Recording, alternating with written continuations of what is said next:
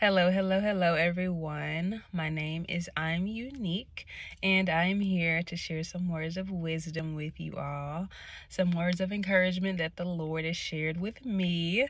God bless you. I hope that you're doing great and that you know that Jesus loves you very much.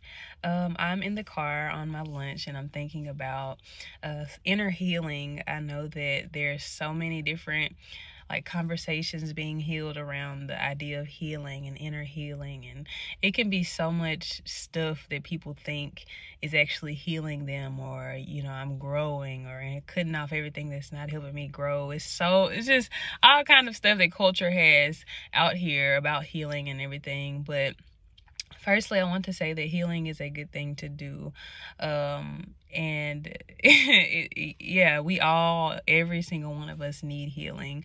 The Word of God says that we were born in sin and shapen in iniquity, born in sin, born apart from God, born apart from our identity in Christ, and shaped in iniquity, shaped our lives, our mindsets, our ideology, our emotional and mental patterns have been shaped by brokenness, shaped by things that aren't what God originally intended for them to be, or for us to be. And so I want to talk about healing from a more biblical perspective. As I said, there's so much stuff out here about energy healing and I'm not going to get into all of what's not right. I'm going to focus on what is right, and that is God. That is God's word. That is the Holy Spirit. That is holiness. That is God's standard, God's glory, God's plan for humanity. There's a scripture in 3rd John. It's close to the back of the Bible, and it says, 3rd John, I believe, chapter 1, and it says, "Beloved, I wish above all things that you may prosper and be in good health, even as your soul prospers," right? And so God wants us to prosper. God wants us to be in good health. He says, even as your soul prospers. So that gives an indication that in order for us to be healthy or be well in our lives physically, in order for us to be well in any capacity, financially, mentally, whatever, it has to start within our souls. Our soul is our mind, will, and emotions. Now, once again, I'm talking about healing. I'm talking about healing in a holistic perspective. Yes, healing can be physical, healing can be mental, healing can be emotional, healing can be spiritual. But the core of our healing must begin at our spirit, our identity, the place within us that doesn't change, that isn't unsettled, that isn't wavering, right? So having that spiritual foundation is the most important thing that we can have on our process and on our journey to healing. There's a scripture, I can't think of which gospel it's in, but Jesus gives a metaphor of us building our house. There's another proverb. I love the Word of God. It always comes back to me. Thank you, Holy Ghost. But there's a proverb that says, "A wise woman builds her house, but a foolish woman tears it down." And as I was saying, that Jesus gives a parable in one of the Gospels, and he talks about building a house, and how a wise person, a smart person, a person with good sense is going to build their house on a firm foundation. They're going to dig up all of the rut and crud, and dig up like good, when you're building a house. I've never actually built a house, but I'm just imagining the process of building a house. You don't just find a piece of land and just start laying stuff on top of it. You don't just start putting cutting wood up and laying it on the ground and building on top of that. Or you don't the Bible actually says, a person who isn't wise, excuse me, I have company nearby, but he says it's like you have a person who built their house on sand. They start putting building material on a foundation that wasn't very stable, and then you have another person who built their house on bedrock, on something that was firm, that was level, that was concrete, that was not literally concrete, but something that wasn't going to move. And so that can be a metaphor to how we can begin our healing journey, because we don't want to begin our healing journey with just starting to do all these things externally that we think are going to bring us healing. Try to change. I mean, it's good to try to change your diet and try to do things physically to improve your well-being. Hallelujah. But that's not where true healing, true lasting healing comes from. True lasting, everlasting healing can only come from God, the word of God. And so if we want, like I was saying, once we start our healing process and we try to start with these external things, this worldly cultural concept of self-care and healing and everything. I have to have my hair on point. I have to make sure my hair is done every week. Now it's nothing wrong with looking fabulous. I'm just giving the framework for what true lasting healing is from a biblical and spiritual perspective. I'm not knocking anybody for looking cute. Look, I like to look cute. I like to try to look my best. But looking our best should not be our priority, especially when it comes to healing. So as I was saying, as the metaphor Jesus was giving about the sand not being something stable. I went to the beach actually not too long ago, and it was so beautiful, so wonderful, and hallelujah, it was just so glorious. It's just, oh Lord, I want to go back. So I had a flashback. But I went to the beach, and I was like, I'm gonna exercise, the people I was with, the family I was with, and I was like, I'm gonna get up in the morning, go run on the beach, and so I tried to go for it. I tried to get, I think I did like a mile on the beach, but it was so challenging. I mean, my calves were on fire. My body was just working like 2 times as hard trying to run on the beach because it's so unstable, it's unsettled, it's like so grainy, and it's like all wavy. You never know. You have to watch it. The sand is so grainy, like you never know if you're going to step on a level part, or it's not stable.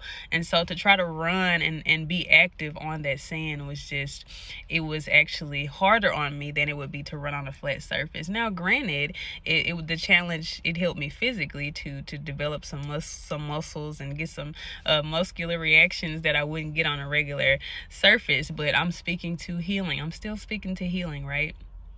So as we look at the sand versus the stable foundation, as I said, that's building your healing journey, building your inner healing, any type of healing on something superficial, on something that is unstable, our flesh, like I said, getting your hair and nails done every week or ever often, going to the gym all the time, trying to eat all the right things. Those things are good, and they do impact our health. They can in some instances improve our sense of self-esteem, but it's only temporary.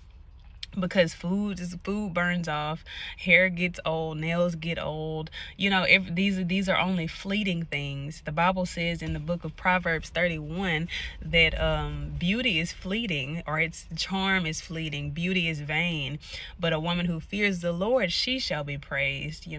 So all these things, these superficial things, they don't last. They're only temporary. Nothing wrong with them, but they don't bring us true healing, the true healing that we need and that God has for us. Now, on the contrary, looking to when we build our lives on the Holy Spirit, when we say my healing begins with God, the Bible says that in the beginning was God, and the Word was the Word, and the Word was God, and the Word was with God, and the Word became flesh. And so in the beginning, before we existed as humans, before we had any clothes, hair, nails, skin, whatever, God was there. God's Word was there. And so that tells us that anything else apart from God, apart from God's Word, was created by God, by God's Word. And therefore, the same applies to our healing. Our healing, the healing that we need, the healing that we desire as people, whether you are male or female. Now, I may be able to give way more insight to the journey of a female healing because I'm a female, so I don't necessarily know about males and everything, the anatomy and mindset and all of that. I know a little, but not from experience. So anywho, In the beginning was the word. In the beginning was the word. It's gonna make sense to you, I promise.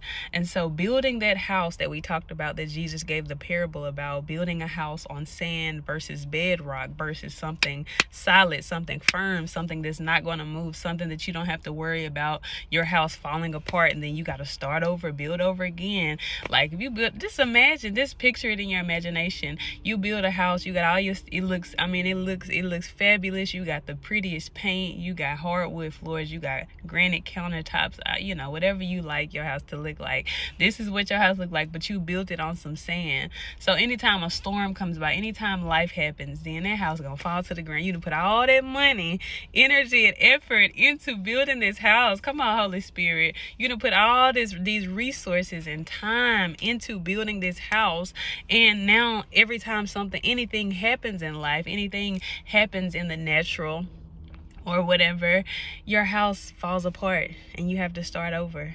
Just like with us, we can do all these external things, we can get all these degrees, we can get all these the makeup and all the, just external things, external success. But when life happens, if we're not truly, if we haven't built our lives on bedrock, if we haven't made decisions, if we haven't navigated in such a way that God is the foundation for our life, then all that stuff is going to fade away. Yeah, I mean, you can't lose a degree technically. You can't necessarily, but you as a person won't be stable, won't be settled. A degree and money and all those things, they don't ground us. They give us a false sense of security that can make us feel like we're successful to a certain degree. But even with that, you have to maintain that. You have to keep on making more money, keep on rising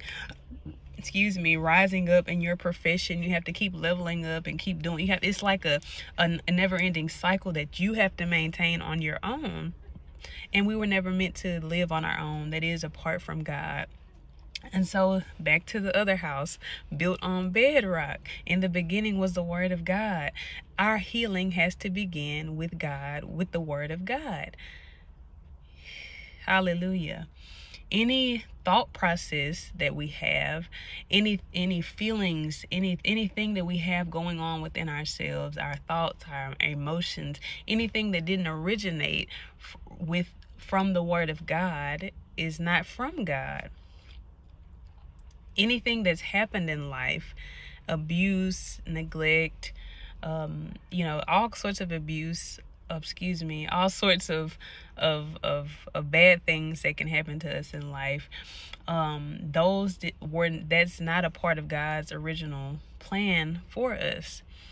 Hallelujah. Because God is a healer. God is whole. God is holy. There is no lack in God. There is no hurt in God. God is love. This is the word of God. God is love. And so throughout life, when we become born in sin and shapen in iniquity, we get separated from the consciousness, if you will, of God's love.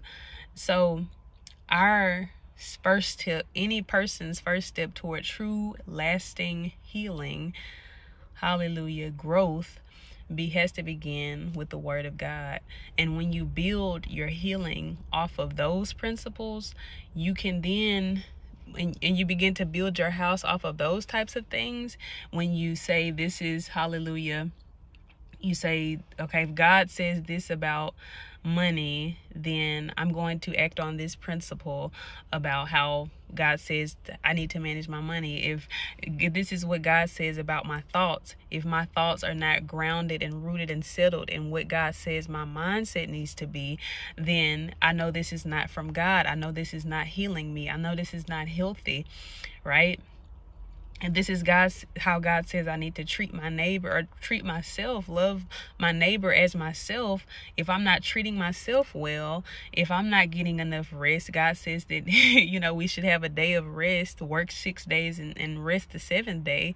That is rest from all of our labor, right? If I'm not putting all these things into practice, if I'm not building my life off of these principles, if I'm not making decisions off of these godly principles, then my healing is never going to come. My healing is only going to be temporary. Hallelujah. So, I really want to dig deep into this, but I have to get back to work here shortly. But I wanted to share these thoughts that the Lord has shared with me. Lastly, I will say that um, it's a it's a journey. It's not, when you're healing, because we're born in sin and shaping in iniquity, because we're here on earth for years and years, there is no point that you get to where you say, I'm done healing, I'm done getting better, I'm done improving. It comes a point where you get a lot more stable mentally, emotionally, physically. Your health gets better. There are points where you improve, and then you go from maybe brokenness to healing. When you heal from brokenness, you get to be stable, to be in homeostasis. I studied like health sciences, so homeostasis is a place within your body, your physical body, when all of your organs are functioning the way that they're supposed to be functioning, when everything is flowing, everything is in harmony, nothing is straining, nothing is off balance, nothing is off center. And when you go from brokenness, healing, the healing of God, the Holy Spirit, you can go to stability or homeostasis, when your mind is able to function from a place of stability, when you're able to see things clearly, when you're able to be not all just caught up in the wind and emotionally thrown off and just mentally depressed. And when you go from brokenness, you go up. And I'm not saying that brokenness just disappears. Sometimes there are different pieces and parts of brokenness that we have to break down and continue to dissect throughout the course of our life. But there comes a point when you get less broken enough to be stable. And after you get stable, then it is emotionally, spiritually first. Hallelujah. It must begin with the word of God. It must begin with God spiritually, mentally, emotionally, financially. When you get stable to a point to where you're able to function at your normal capacity, then you can go to having success.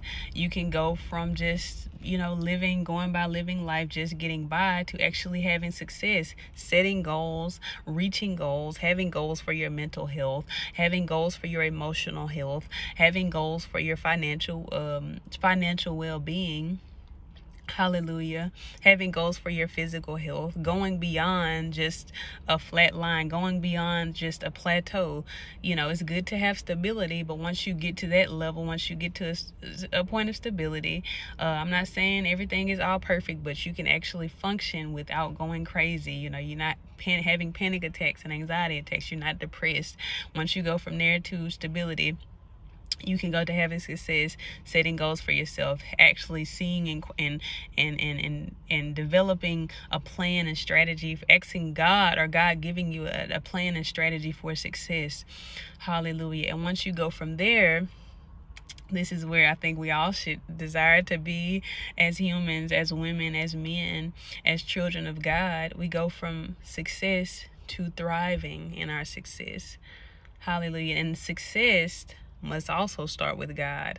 Success is not something that starts externally. Success is not something that we should look outside of ourselves to see. We all have different callings. We all have different assignments. We all have different gifts and talents and abilities. But it's not up to us to manage our lives based off of someone else's assignment, someone else's calling, someone else's identity in Christ. It is our assignment. It is our duty. It is our position as children of God to do what He created us to do. And that can be challenging, and figuring that out can happen more so in the stability phase, when you're discovering life is, you're always probably going to be discovering yourself until the day you go to be with Jesus Christ. But discovery, when you start to discover yourself, you start to, God start to reveal your gifts and talents to you, what He's blessed you to be able to do, and what He expects you to do with what He's blessed you with. Hallelujah. And so that kind of happens in the stability / success phase, if you will. Hallelujah.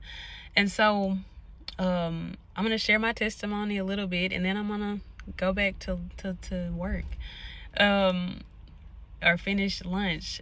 In the beginning of my journey of healing, Hallelujah. I was very broken. I didn't know who I was. I didn't have a clue of who I was. I didn't know who God was. I knew religion. I grew up in church, family very religious. I knew how to sing, clap. I seen shouting and dancing, and I saw the Holy Spirit move in church a lot, but I didn't have the Holy Spirit. I just saw, and I thought maybe it was something that only the select few people got to do.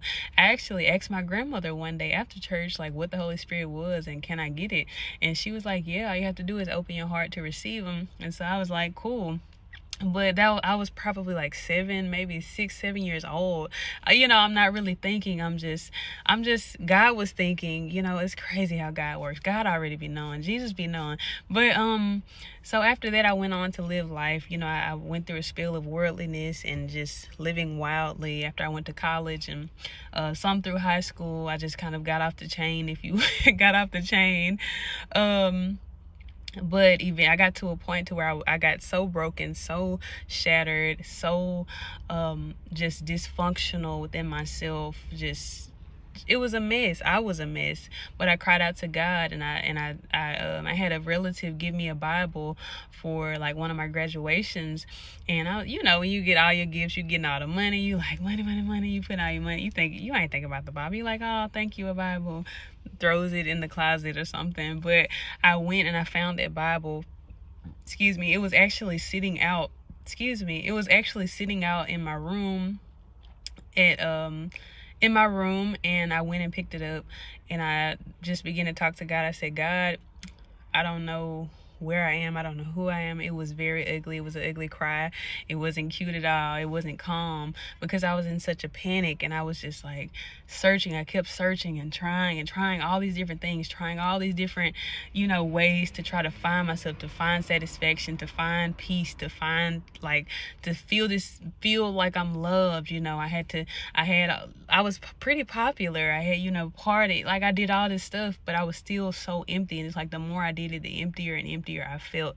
And so anywho, I cried out to God and I was just like, God, if you're real, look, I don't know what I'm doing. Please just show me the way. And from there, that's when my healing began. My healing did not begin when I started, I don't know. That's where my healing began, I'll say. So it began with God. After that, each day I began to read the Word of God, consume the Word of God, consume teachings about God, consume teachings about, sermons and different things.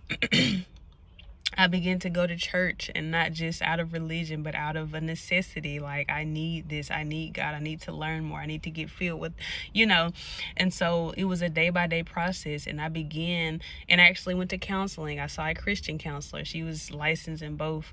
She was an LPC, a licensed practical counselor, and a Christian counselor.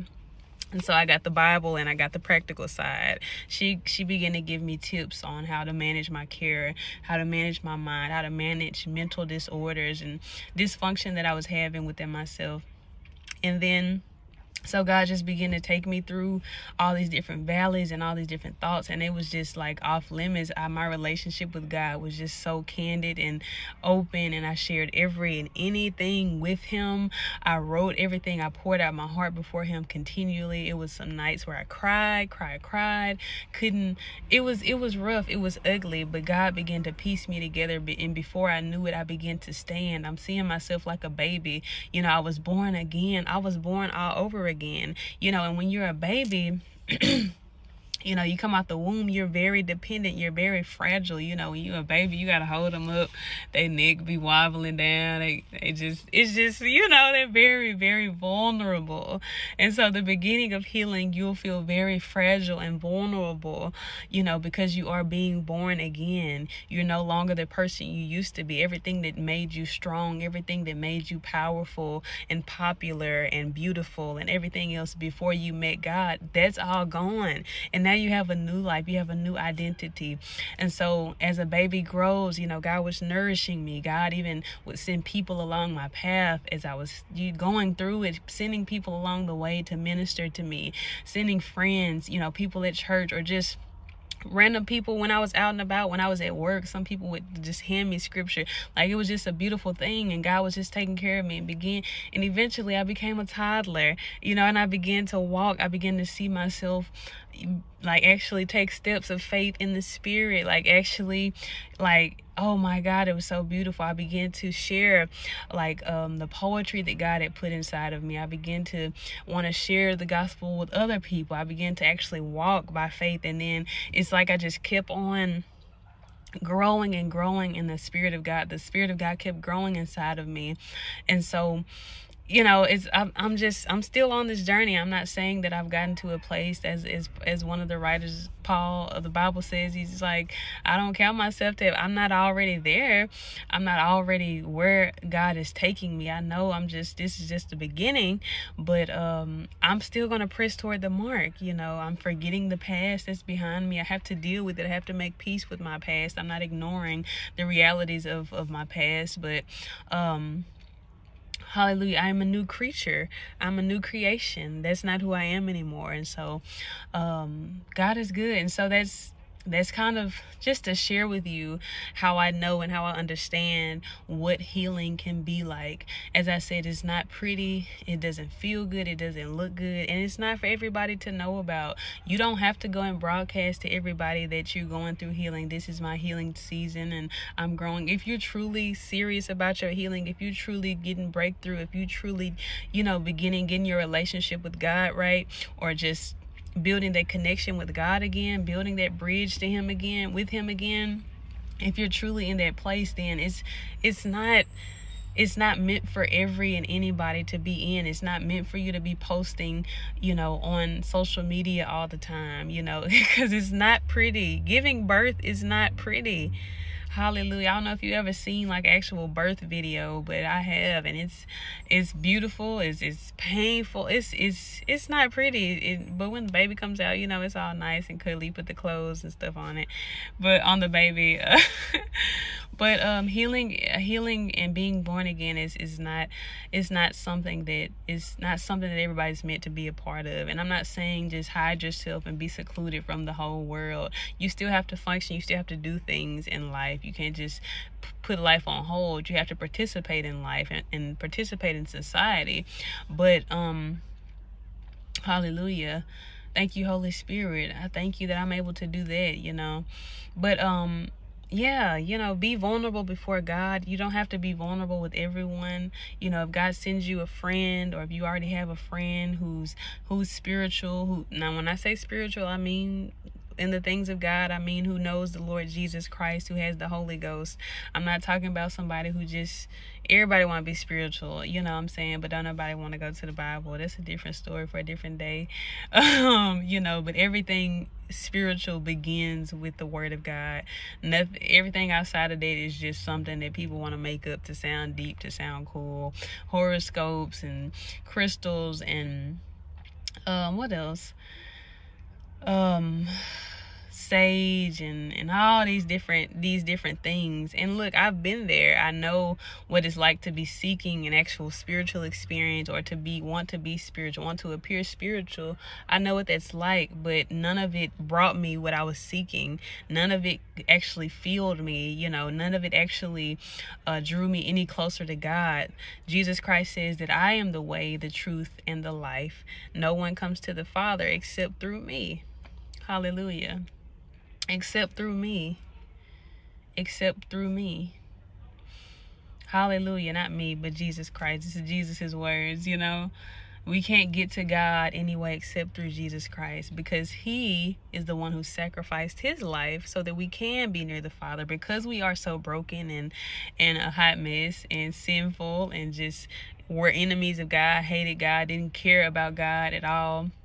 Because that's how we were, there's a penalty for sin. When we do wrong, there's a consequence. Hallelujah. But thank God for Jesus Christ, because He died. He took our place instead of us having to take on the consequence for our sin. I ain't saying you get to get away with everything just because of Jesus. You know what I'm saying? There's certain stuff you end up suffering the consequences for, but the sin issue, being separate from God, whatever separates us from God, Jesus Christ fulfills that space. So now, instead of us going to God all apprehensive apprehensive and like, dang, I know I did all this wrong. Like, God probably just upset with me. God is like, no, I sent Jesus Christ and I took all my anger, all my whatever out on Jesus. And now, so that you can come to me, hallelujah, the gospel. That's the good news, y'all. You know, wherever you are on your journey, whatever you have dabbled in, whatever you may have sought to fill a void or to make yourself seem closer to God or more spiritual or whatever, God still loves you. Jesus Christ still died for you, and God wants nothing more than to be close and intimate with you. You know, he knows everything. He knows about your past. He knows about the things you've done, the hidden things, the things that other people have no clue about, or the things that everybody know about you. He still loves you. He still desires to be with you, to be close with you, like close with you, because he created you. That's your daddy. Like, that is your creator. Like, he knows you through and through. He knows your purpose. He knows the plans that he has for you. Hallelujah. He has good things planned for you. You're not supposed to be out here sad and broken and without an identity, looking to this and that person for love and affirmation, looking to this and that place, this and that substance to feel peace or to feel happy or whatever. That's not how we were meant to be. We weren't meant to depend on anyone or anything outside of God. God is sufficient. Why would he create us and put us here if he couldn't sustain us, if he didn't have what it took for us to live and to live well? He says, I've come that they may have a life and have it more abundantly. Oh my God. Thank you, Jesus. Y'all don't hear me up in here. Hallelujah. That we may have a life and have it more abundantly. And so even if you already have a good life, you're like, I'm chilling, I got my money, my business doing good, I got my boo, I got my girl, my man, whatever. Even with that, whatever you think is good right now, if you don't have Jesus Christ, you know, I've been there too. I've had a job where I made good money, a fine boyfriend, you know what I'm saying? I could do apartment. I could do whatever I want to do. I could be whoever, you know, I had that lifestyle, and it was just like, it felt good in a moment, but it's like I always knew that it would end at some point, and eventually, after maybe a year or two passed, I was just like, this is not it. Like, this is not fulfilling me. I had to keep on going through the same, keep spending money, keep spending my time, keep, you know, giving myself to these things and these people that weren't really filling me up. You know, just I had all these friends who was just like there, you know, it was very superficial life. So even if you have that lifestyle where you're like, I'm straight, I don't need nothing, like, what else more could there be to life? Trust me, there is more for you. God has more for you. God has a wonderful life for you. Hallelujah. And it's available to you today. Whenever you get ready, God is always there waiting on you. He's not like off handling business with other people and not concerned about you. He says I'll leave the people, the church people, everybody who got their life together, everybody who've already given their life to me. He said, I'll leave them to go and I'll leave the 99 sheep to go get the one that's lost, to go get the one who has gone astray, who doesn't know me, who is separated from their God, their provider, their father, their creator. So don't think that God don't care about you. Don't think that the religious people or people who know God, who have known God for longer, don't think that they're further ahead or that they got more favor than you. Like, that same favor, that same joy, that same love, that same peace that God's children have is available to you. He wants you to be a part of the family too. Like, so anyway, wherever you are on your journey, whatever you have or may not have, whatever you know or don't know about God, just start fresh with him. If your relationship with God starts with a question, or starts with anger, or starts with whatever, or tears, however your relationship begins, it's okay, excuse me. And that may not begin at church, and that's okay too. Eventually, you know, it's good to be a part of a church, a Bible believing church, a Bible based church with other like-minded believers, you know. But God, don't worry about all the details. Just present yourself to God right where you are If you got questions, ask him. If you mad, confess it. Tell him. You know, like, he not tripping. He good. He's solid.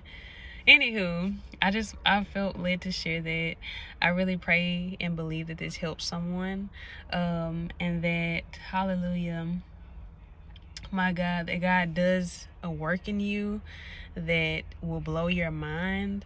God will do things. God is going to do things in your life. If you're watching this video, if you've made it to this point, God is going to do things in your life that are going to blow your mind, that are going to surprise you, that are going to throw you off, that are going to make your plans for your life look like cockroaches.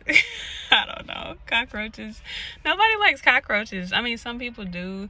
Some people like research insects. Anyway, I don't like cockroaches. It's not like I'm scared of them. If I see one, I'm just like, you know, I'm not just excited like if I saw a bird. But anyway, hey baby, hey, I know you saw. Okay. So yeah, God is going to blow your mind. Hallelujah. Stay encouraged. Start where you are. If it starts with a gospel song, if it, you know, you may not just be a person who just want to dive into the Bible right now, or the Bible may be overwhelming. Start with one scripture a day. Start with the Bible app. It gives you a scripture each day. You know, just get into the word. Let it be organic. Don't force it. Don't try to fit into no religious box either. Don't feel like you got to come with a 3-4 piece suit and you know what I'm saying, with the church hat and heels and putting a sheet over you and long skirts. And you know, if that's what you do, let it be something that God has led you to do. Nothing wrong with that either, but let it be real. Let it be genuine. Let it be something that's on your heart to do.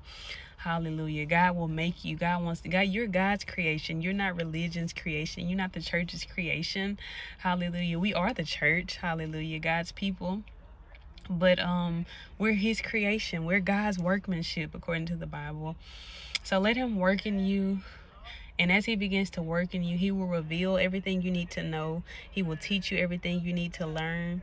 He will heal the broken parts, the broken pieces of you that you have left off on the back burner somewhere because you just was like, didn't want to deal with it. I'm telling you, you can only suppress and hide stuff so long, but eventually you're going to have to deal with stuff. And it's not easy, but it's so worth it, guys. And I'm telling you from my experience, God is so good, y'all. Hallelujah. Thank you, Jesus. Be blessed, you guys. Until next time, once again, my name is I'm Unique. If this blessed you or in any way, like whatever, I also have a song out. It's called Live and Not Die.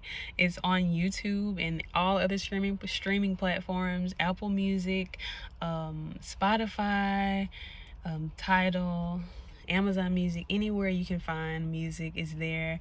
I also have a podcast called Keepin It G, where I have these types of conversations about different topics. So stay tuned for more. Once again, I pray that this blessed you. Until next time, goodbye.